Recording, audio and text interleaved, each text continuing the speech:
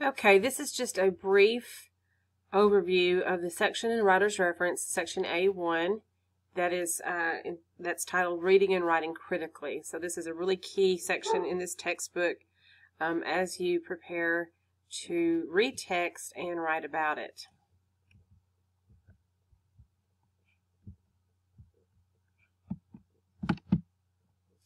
So there are 5 different sections in this section: reading actively, outlining the text, summarizing, analyzing, and then ending that with writing an analysis essay. And so you're going to be working through this in the next 2 weeks. So first of all, A1 is called Read Actively. And so the text shows you and tells you that you need to engage with the text. And so we can engage in a variety of ways. The first way is to preview. It's always recommended to take a look at titles and subheadings and the author and any images that are there.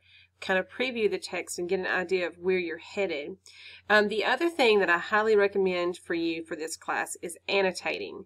So everything, all the articles that we are reading are those that can be printed by you. And if you can, I suggest that you print articles, and that way you have the ability to write on them and to underline and circle and ask questions. And so annotating is one of the key skills that you need as a college student. The book also recommends conversing with the text. There's several different names for this. You can call it's a dialogue journal or a dialectical journal. Let's see what the book calls it a double entry notebook. And so this is where you make notes on the left side of the paper. You make 2 columns, and then on the right side you put in your thoughts, your opinions, your questions there. That is conversing with the text. And as you are going through that, you can be asking yourself the so what question. That will help kind of guide you into understanding what is being said. So the first writing activity you guys are going to do is the outline. This is a way to help you understand the text. It's not your writing. It's not your paper yet. You are just basically like digesting what the text says and then, reporting it back. So in an outline method. So these outlines should be in your own words. You should focus only on the author's main ideas and major parts, and include the thesis in your own words.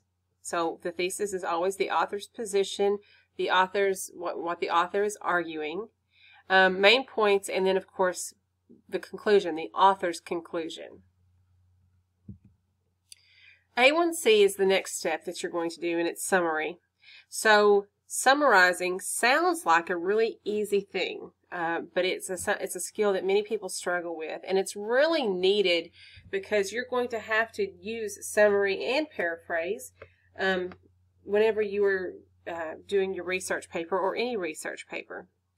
So A1C deals with how to summarize. There is a really great little green box where you'll find these same guidelines on page 64, and here they are. So these are the basics. In the first line of your summary, so a summary is going to be a healthy paragraph, should be.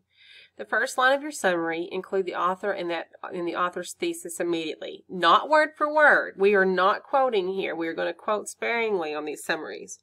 But you do need to tell what the author is arguing.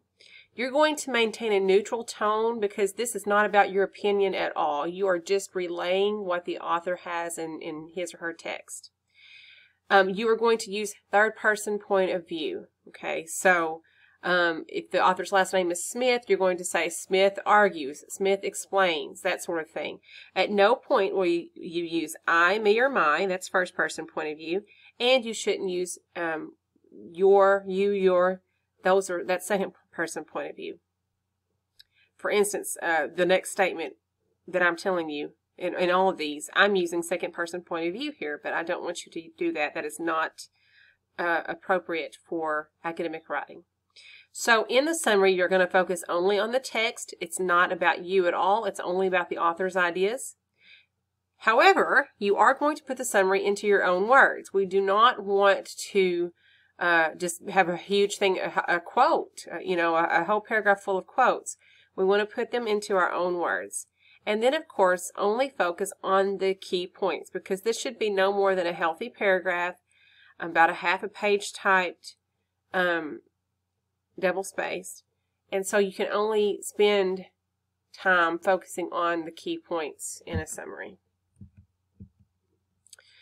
The next step, kind of putting some of this together, is to analyze. And so while summary might explain what the author has said, the analysis will explain how the author has said it. And so this is where you start paying attention to how the author structures his argument or his article, the kinds of language he uses, whether it's a lot of imagery and personification and that sort of thing. And so you're looking at how, and this is where you get to put in your 2 cents. Still in third-person point of view, I might add. You're not ever going to slip into first-person point of view in this class. We're going to keep it third-person point of view because that is most academic. This is where you get to ask questions and that lead to interpretation. You get to ask questions about the text. You are still focusing on the author's main ideas and thesis, but you're focusing on how the author is getting those across and whether the argument is effective or not. This is your chance to really, you're dissecting really the author's argument and determining whether it makes sense or not. And in this particular time is when you have to balance summary with analysis. So we're not going to necessarily, we're going to do the analysis in our analytical essay. That's the last part of this section. So this section carries you through an entire process, starting with Betsy Taylor's little article titled "Big Box Stores Are Bad for Main Street."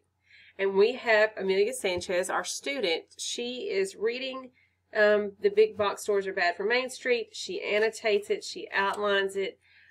She summarizes it. Then she begins to analyze. She creates a thesis statement.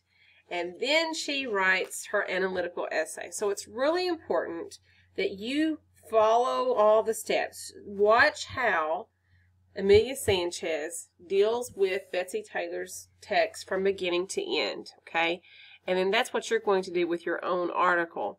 So the analytical essay is going to explain a particular text through your analytical perspective.